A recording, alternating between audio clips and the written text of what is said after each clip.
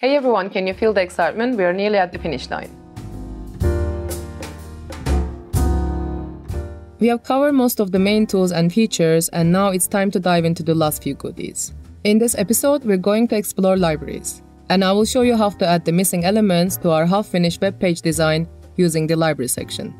Ready? Just tap on this library tab, and bam! You will see all 5 sections of the libraries just waiting to be explored. First one on the list is Unsplash. We covered this in our previous episode, so check it out if you haven't yet.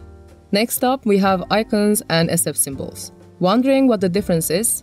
SF symbols are nifty icons crafted by Apple, while traditional icons can be, well, anything used symbolically. Let's play around with both and find the best match.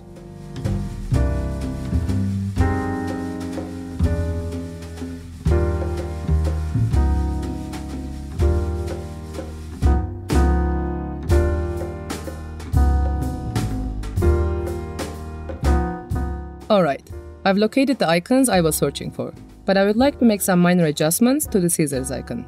The great thing is that these icons can be customized. Simply grab the node tool and tweak it according to your preferences.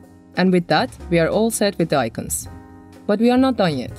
Let's not forget about the Photos tab where you can import your own pictures. And lastly, the Templates tab.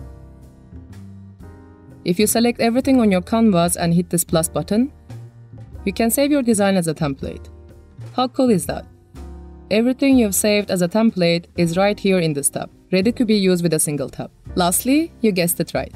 Let's see our design on a web page. And that's a wrap for this episode. I hope you had as much fun exploring these tools as I have showing them to you.